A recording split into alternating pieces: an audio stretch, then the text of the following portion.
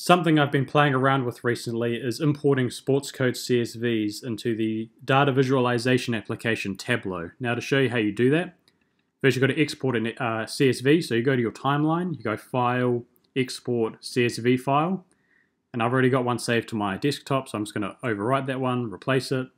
And if you open that CSV file, you'll notice it looks like a bit of a crazy Excel folder. So you've got, all your instances on the y-axis, so every single instance in your timeline is there. So you're going to have like hundreds of them. And then all your label groups are on the x-axis. So it almost looks like a really messy matrix from your SportsCode timeline. However, if you import that into Tableau, now I'm just using Tableau Public, which is the free version. You can't save anything, so you'd have to start over every time you use it. But there are versions you can pay for. And if I really like this software and start using it more, I'd probably do that. But at the moment, I'm just playing around with it. I'm still very much a beginner, so nothing I'm going to show you is super fancy. So you import your CSV folder into it. And you've got all your, essentially that same Excel folder now down below here. So you can't really do much with like fiddling around with the data at the moment. So you go to Sheet 1.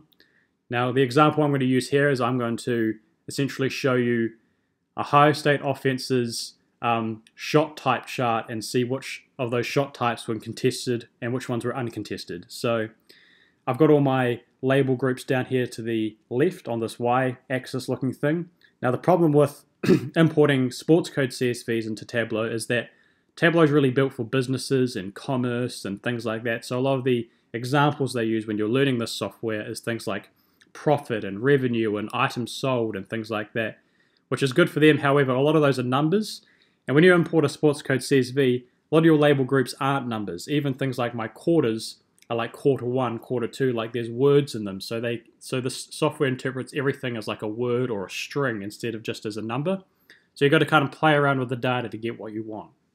So I'm going to start off with my timeline count because that's the only thing that's really a number in my SportsCode CSV. It's just like the basic count of instances and labels in that SportsCode CSV. And from there, I can start playing with stuff. So I could import my rows, and which I can put the filter up for by showing the filter. I'm just going to select the Ohio State offense. And then I can double click in the shot type. So these are all my shot types per Ohio State offense. So already I can start seeing, I'm going to exclude the null, because those are going to be things like from fouls or turnovers, so things that didn't include a shot. So already I can see like the different distribution of shot types within my offense. So I can see that we did a lot of drives, some catch and shoot threes, some off the dribble shots. Then if I double click shot quality, I can see how that works now more. I can see which ones were contested and which ones were uncontested. Then you've got to somehow figure out how to like play around with the data and get it really to the point that you like. I'm still trying to figure out how to use this software a lot of the time, but you can start playing around with it and you can change the colors over here. So I can go from like the contested to be, the contested can be red and the uncontested can be green. So I can kind of, that makes more sense. But what I really want is like the shot quality to be on the same thing as that. There we go.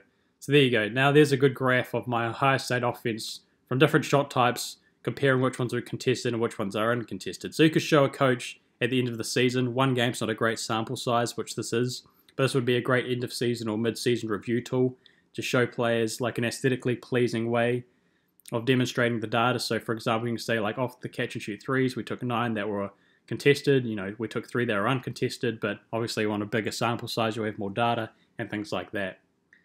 The only downside for using Tableau is that there's no video integration. So I can't click anything with that video coming up as you could in something that's a native SportsCode output window.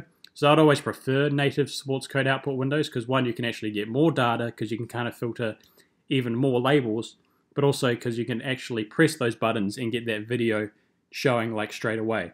But as I said, just for like an end of season review or you're just showing players stats, this is actually a really good tool because it's really aesthetically pleasing and it's really obvious what you're trying to demonstrate.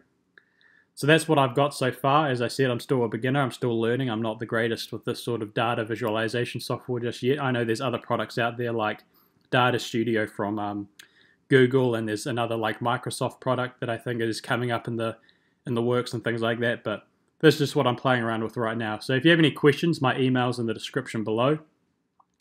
And I'll even put the download. I'll even put the URL to the download link for Tableau Public down there as well. Thank you very much, and I hope you learned something.